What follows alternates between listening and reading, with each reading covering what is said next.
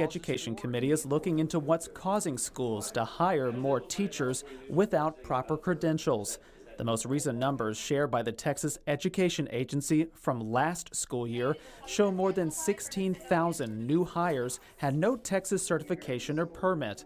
The state reported that made up almost a third of last year's new hires. Research from the University of Texas shows those faculty members are less likely to stick with teaching long term. It's like a leaking bucket, pouring water out of it. You can't pour new water in it fast enough. We can't make teachers fast enough to deal with that exodus until we respond differently to how we support new teachers when they enter this most critical profession. Democrats repeated their calls for increasing teacher pay as a start. It's important that people feel like they are treated like professionals and they're paid like professionals. State Representative Gina Hinojosa says the state should use some of its $32 billion surplus to raise pay. We absolutely have the money. It is money that we have collected for our schools from property taxpayers to pay teachers, which is the most important investment we can make in a child's education. While some Republicans suggest the path forward might be to make licensing easier. From my side, I want to minimize the hurdles of getting good teachers in the classroom, but I'm not saying absolutely no standard. Nobody on my side is saying no standard. The search for solutions today included calls for improved mentorship opportunities and incentivizing high-quality certification programs, ideas that could shape legislation when lawmakers return to the Capitol next year. In Austin, I'm Will Dupree.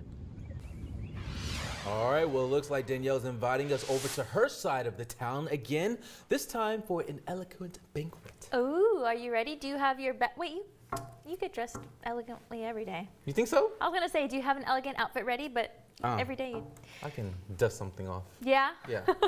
That's good. Do you like seafood? That I do. Okay, well, you already got the outfit covered, you already got the seafood loving covered, and do you like fun for a good cause? Sounds great. Okay, well, Absolutely. You're gonna love this, Jeremiah. Okay. This is the 2023 Lower Laguna Madre Chapter Annual Banquet. It is going down in Port Isabel. I am pumped about it. The entire event is being hosted by the Coastal Conservation Association of Texas, and it is the 14th annual version of the event. Attendees are gonna be able to join in on a delicious dinner, great tasting beverages, different auctions, various prizes and giveaways, and pretty much everything that goes with good old fundraising fun. There will be individual ticket sale opportunities as well as platinum sponsorships available, just to offer, you know, a variety of methods in which we can lend our support for the cause. It all sounds like a blast, honestly. The organization, of course, works year-round as a nonprofit group and spans over the Gulf of Mexico, the Atlantic Seaboard, and the Pacific Northwest. I mean, they work tirelessly to aid in conservation and restoration of our local coastal marine resources. And our participation in this event, well, it's going to go a long way in assistance of their efforts, okay? They have different reefing projects, fishery missions in general, marine graduate sponsorships, and they even offer volunteer beach cleanups and so much more. Again, lots to support when we attend. So it's all happening Thursday, August the 24th at 6 p.m.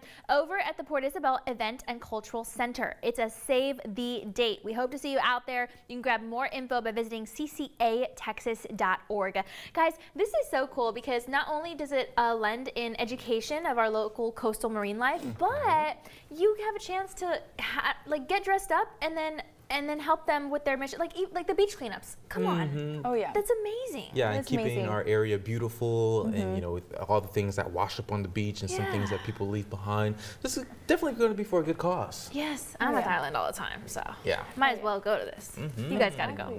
Oh yeah, definitely. Yeah, it is a very good cause, especially for specific events that cause a lot of activity out in South Padre Island, like spring break, summertime. I feel like there's always an influx of trash and debris out there, so it's really, really great that they are helping out. Yeah, in the springtime.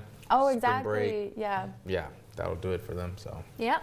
It's gonna be very cool. Awesome. Dress up, look elegant, have some seafood, oysters, shrimp, mahi crab, lobster tails, fish. And maybe win a raffle or two. And win a raffle. There you go. Sounds fun. Yeah. Danielle, thank you so much.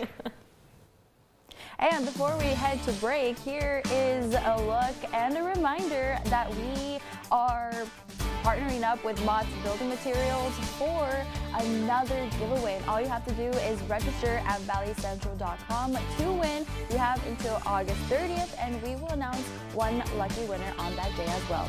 Don't go anywhere. We'll be right back after the break. We are Texas A&M University Kingsville, a South Texas